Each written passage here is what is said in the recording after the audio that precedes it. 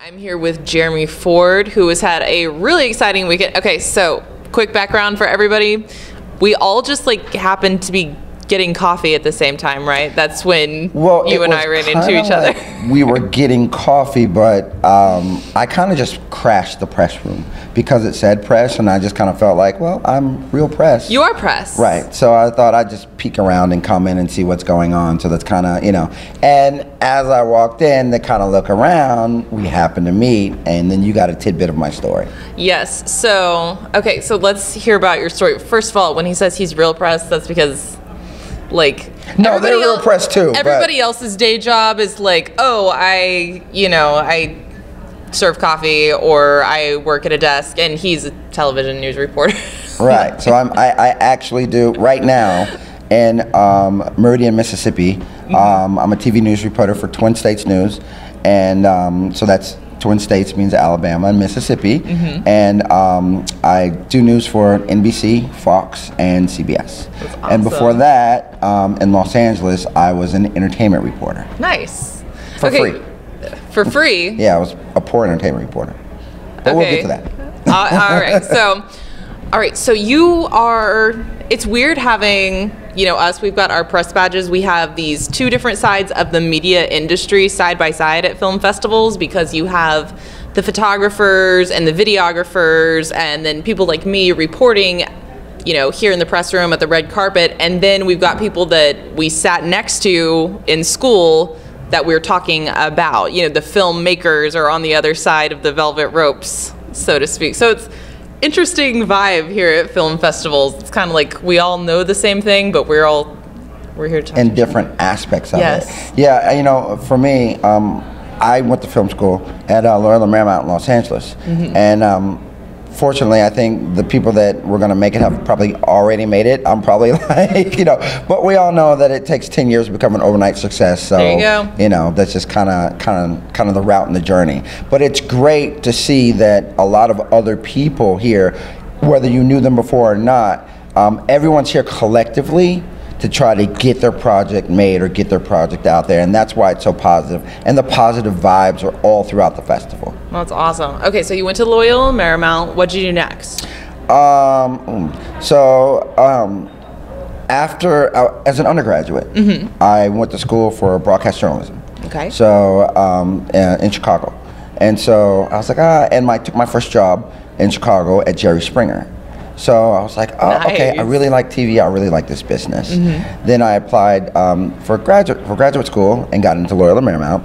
Went out to LMU, hadn't seen it, and it was just kind of reckless. I just drove out there, and it's kind of like the beginning of kind of who I am. I drove out. I hadn't visited the school. They didn't have graduate housing, so I slept in my car at the parking garage at the university. Oh man. It was. But I was in film school, and that's all that mattered. So after that, I was working in reality television. I was either a writer, associate producer, and stuff for different reality TV shows. Real World, World Rules, Making the Band, Biggest Loser, a bunch of different shows. So I did that for a long time. But we all know that you'll work on a great show for 3 or 4 months, and then you'll have no job for 3 or 4 months. Right. And you still have to survive. And that's what makes it tough. So right after school, I was actually bouncing around and trying to make my own films. And I made 2 independent features, but also really writing and working for other people. Tell us a little bit about your independent features. What were your early storytelling interests? Well, I decided that the first thing that I should do is make a documentary, because the journalism aspect. Exactly, for sure. and it's cheaper. It's cheaper. I mean, you could shoot a documentary on your iPhone now. Absolutely. So I thought, I'd make a documentary. So I did a documentary that had some distribution. It's called The Road to Sturgis. It's a rock and roll documentary about a rock band that wants to play at the largest motorcycle rally in the world. And so I went on tour with them for 3 months of the summer and traveled with them, think Almost Famous. I kind of lived that for a summer. Sure. And so I did that documentary and got distribution. So it was oh yay, and I thought everything was going to be great. But you're only as good as your last project. So I worked on other shows and toyed around, and then I wrote a screenplay for a narrative called Mischievous Souls. It was like it was really cool. You know, I shot it on 3 different formats, on Super 8, color and black and white, and on 16. And so it was a skateboard narrative about a group of LA skateboarders. Okay. That it was a day in the life, and one of them ends up accidentally killing someone, and they've got it on camera.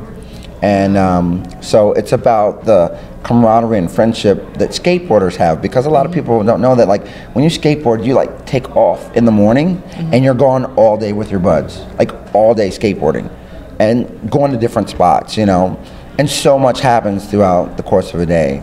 And so that was the film. So I finished the film, and it was on 16 and stuff. And it's still done, and I never released it. I know.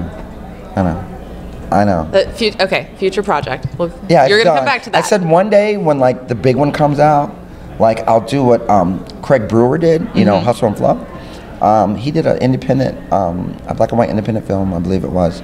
And after Hustle and Flow came out and he won and all this stuff, he ended up giving away his, you know, so people could see like his beginning work. And I said, that's what I'll do. Like, hopefully when Last American Lynching comes out, then I'll be like, oh, but wait a minute, that little film that he did a long time ago, if you guys haven't seen it, here it is. Right, here it is. I'll let you see it. So yeah.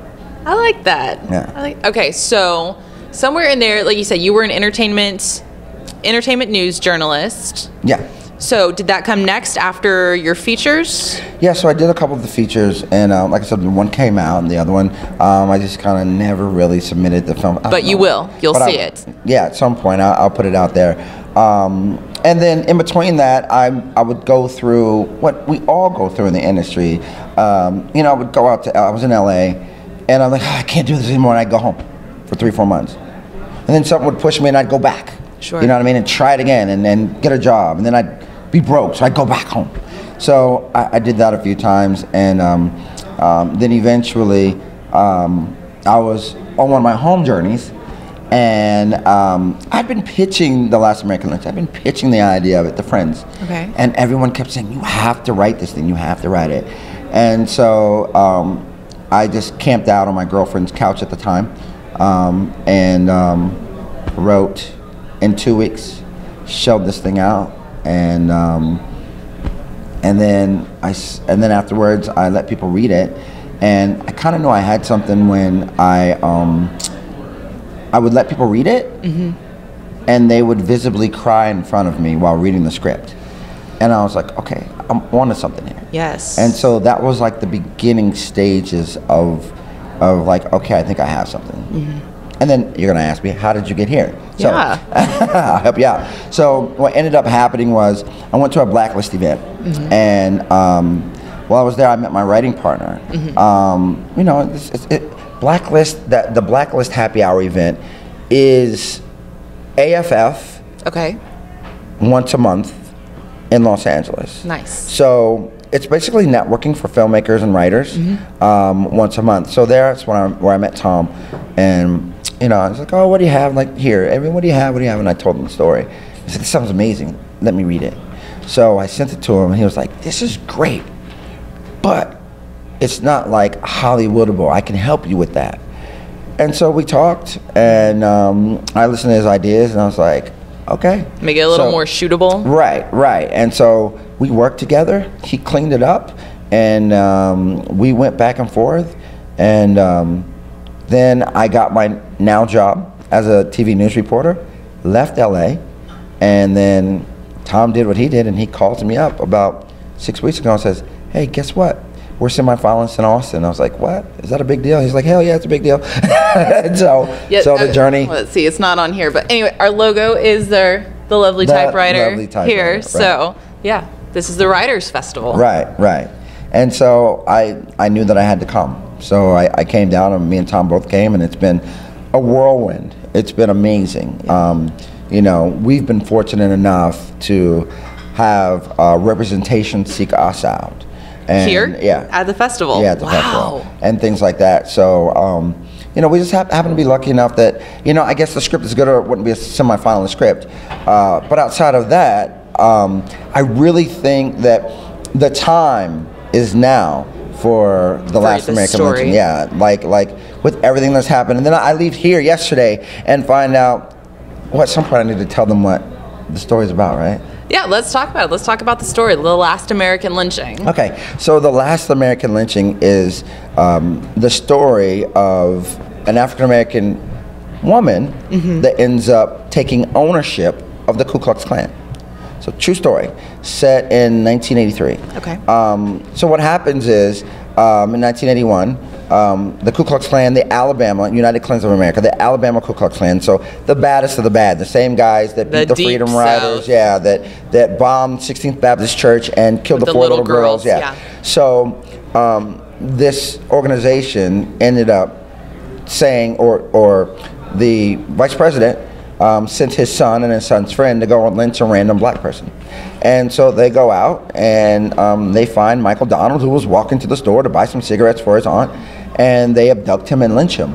The next day, when everyone notices him hanging in this tree dead, you know, the cops get involved and say, oh, it must have been a drug deal gone wrong. So they sweep everything under the rug, right? His mother was like, wait a minute, my son worked at the newspaper, the local newspaper. My son was in college to be a brick mason, like he was a good kid. So his mother fought for justice in her son's name.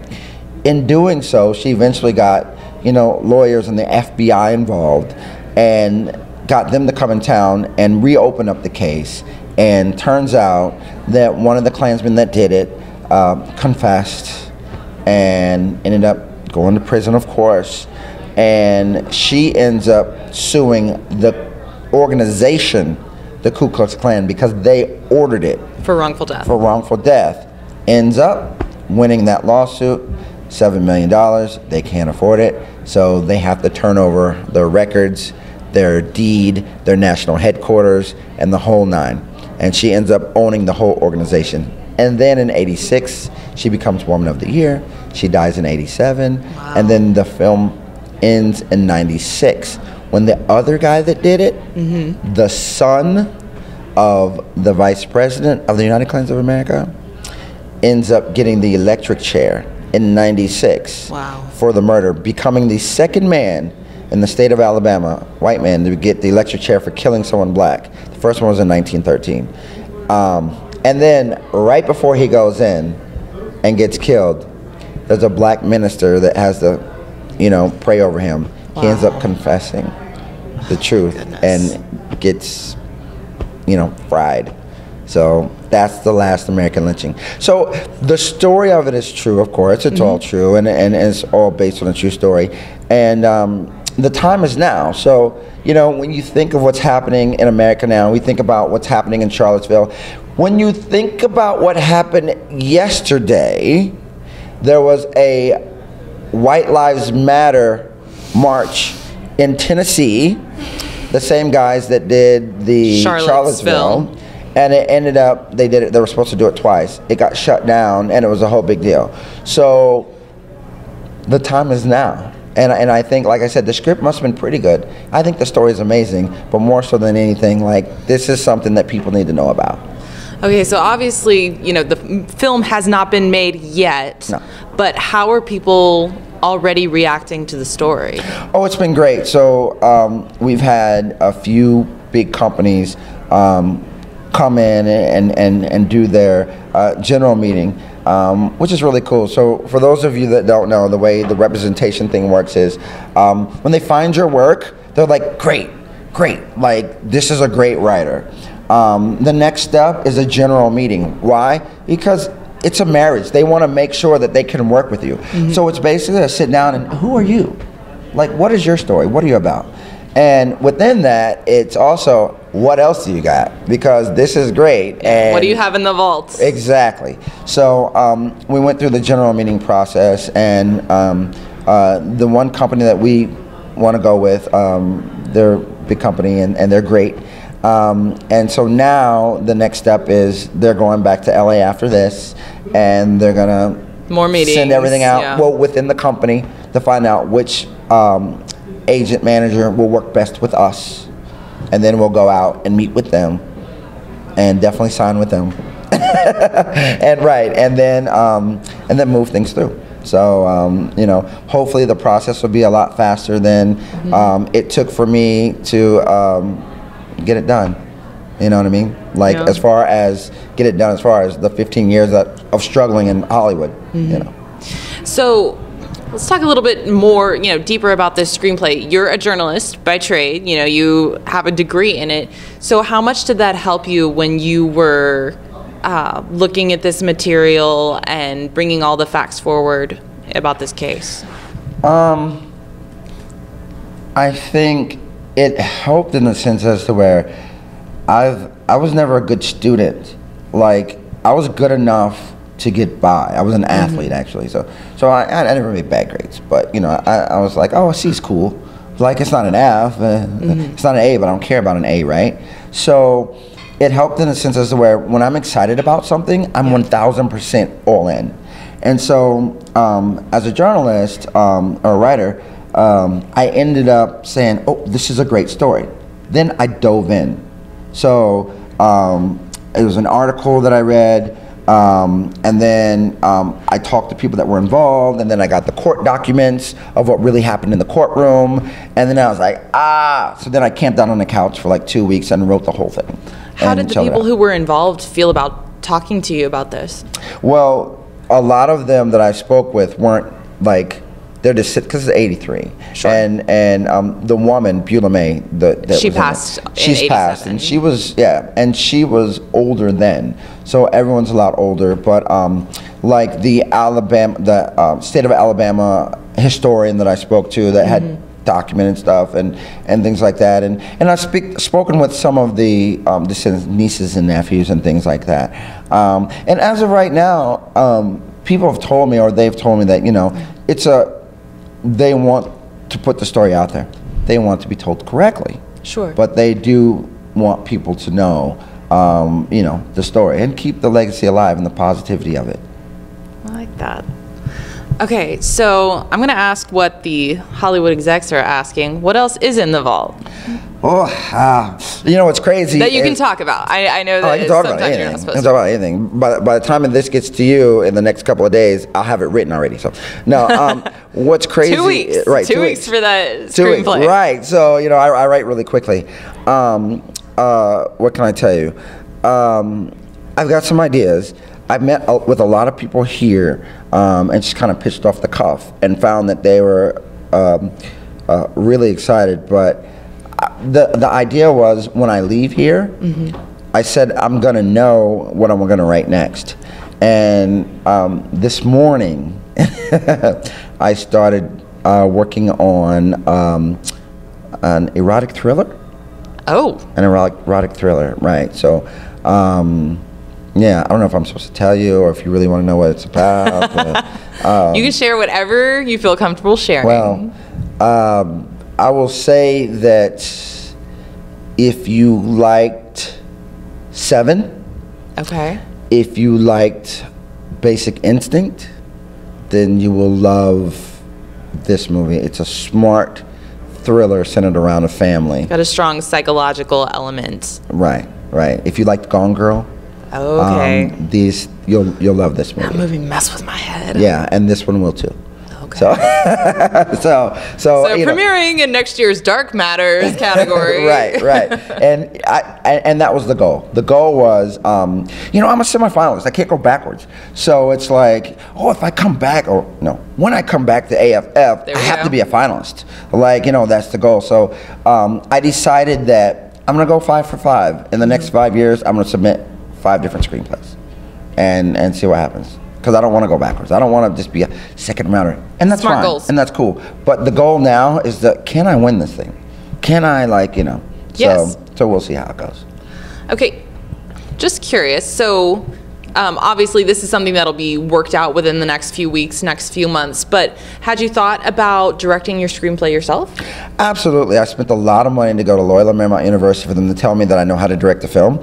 And so the things I write, Mission accomplished. I would love to direct, right? But yeah, because writing comes from things that I feel that I want to see. And even with my writing partner, He knows that when I put something down, a lot of it's really descriptive.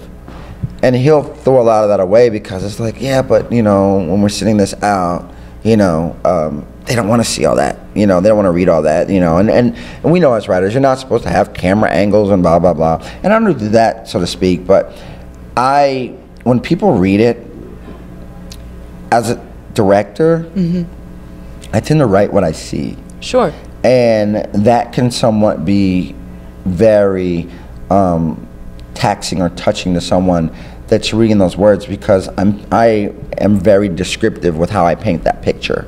And so I want to direct everything for the most part that I write. I want to direct other people's stuff, but more so than anything, I like knowing that, oh, I can write something well, and I want to prove to you next that, yes, I can direct something as well. Well, I feel like you being a director and the way that you put it, you know, you write what you see can only be helpful because, you know, one of the things that we talked about, I went to film school, and one thing that we talked about in screenwriting class was, you know, our professor would say, so many of you have these amazing ideas, you know, you don't understand, like, what is shootable and what's not, like, what can you accomplish on film? Not to say that we shouldn't push the boundaries of that, but for a writer that is unfamiliar with that, I think that would be, that could be a real obstacle. Well, I'll tell you how it works for me. And people are saying, well, how did you write The Last American Lynching in 2 weeks?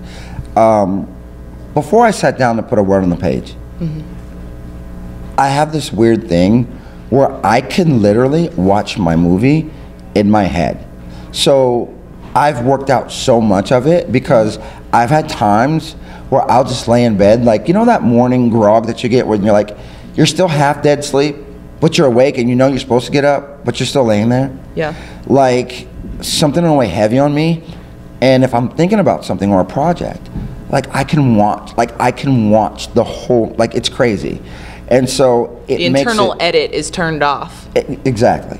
So it makes it easy for me to shell things out because, you know, I've seen, like, if it's this powerful scene, I've seen in my head how it works, how it would work on film. You know what I mean? So it makes it easy for me, you know, to write it.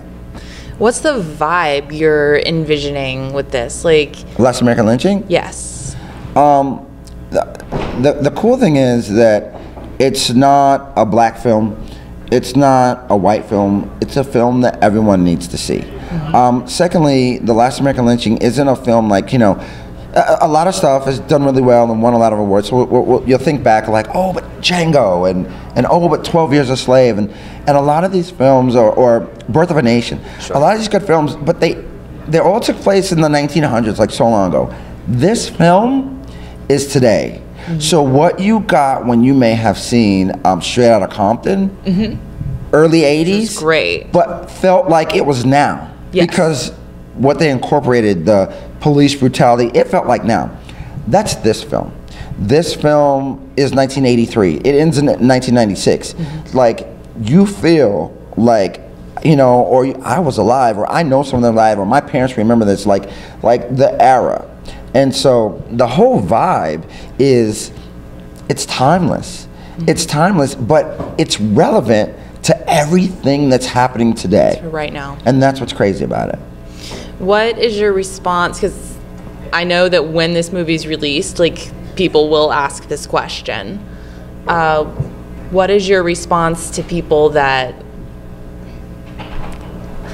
I imagine are going to say, can we just let the past, let it die? Just, you know, let's not think about it. I think that... Which I think is a very bad idea, for the record. Right. But I think that history,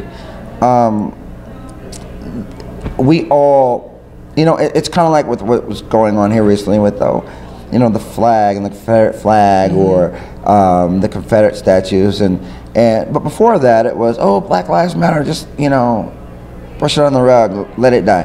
But then when it came down to taking down Confederate monuments, it was like, well, wait a minute, we're preserving our history. Yes. Then history is important. Right. So this is what I think. I think, you know, as people right now, we're kind of divided, and there's a lot of division in race and sexism as well, with women trying to get, be equal and things like that. My answer is, this film needs to be made and people need to see it, because if people, especially white people, want to know how to fix this problem, the answer is open dialogue. So when I say that to you, I would say to my white friends, it's like, oh, well, Jeremy, blah, blah. And I'm like, listen, I know about you. I grew up around white people. I watched all your movies. Like, I was the only black person in class, or whatever the case. The issue is that you don't know about me or my people. I would agree with that. So when you want to fix these problems, understand, well, I don't understand why black girls don't swim. Well, get a black female friend and touch her hair and understand her hair texture and see why. I don't understand why black people don't play hockey. Well, understand that what it costs to play hockey and all the equipment, but they're so good at basketball. A crate and a ball, right? So that's why. But they're so good at football. Have you ever met a person that has had to pay for football equipment other than a cup and a mouthpiece? No. This is the USA. Exactly. So my point is, open dialogue, and that's this film. This film is the Klan, and this film is black people, and this film is what happened to those guys with white sheets and hoods. Why now? I don't know, what were they, alt-right, nationalists, supremacists? Why all these names happen now and not Ku Klux Klan? Yeah.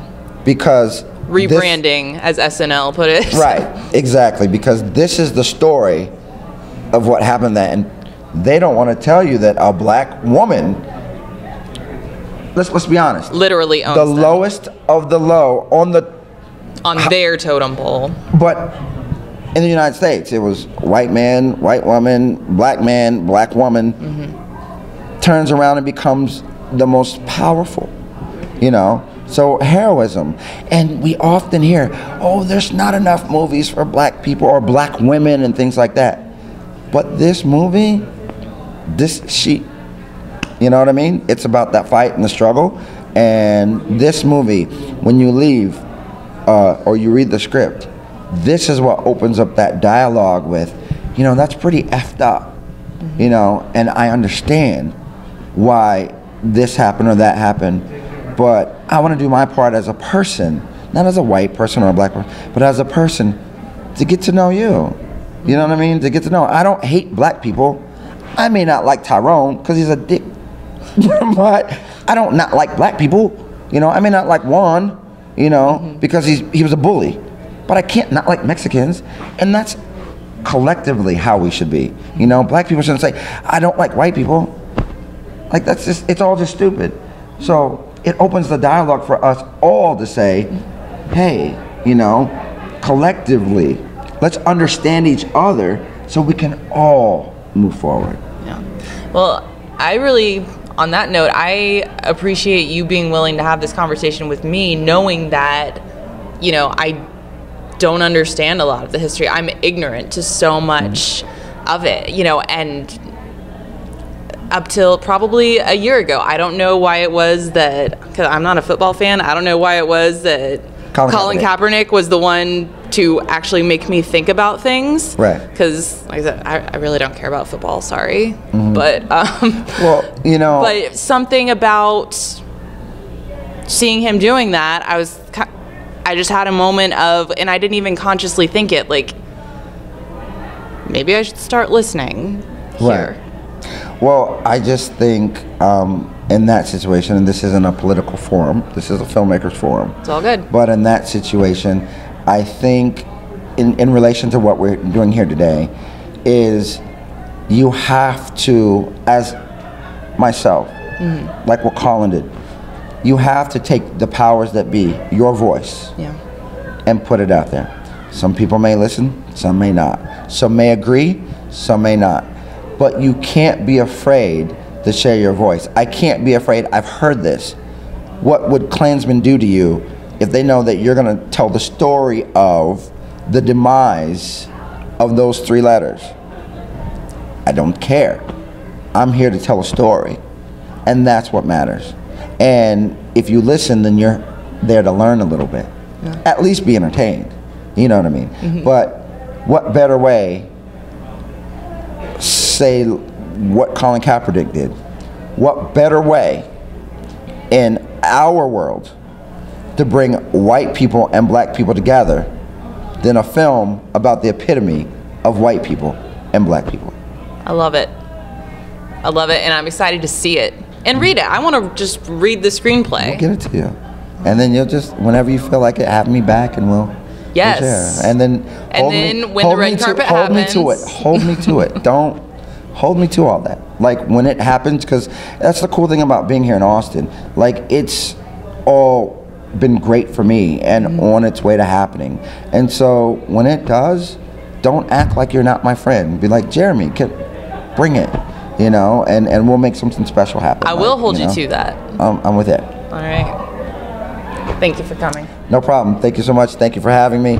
And hopefully you guys will hear from me soon. And I'll be back next year. Yes, excited to see you again. Right, all right. Thanks so much. For 5 years coming. 5 years. 5 years in competition. 5 years.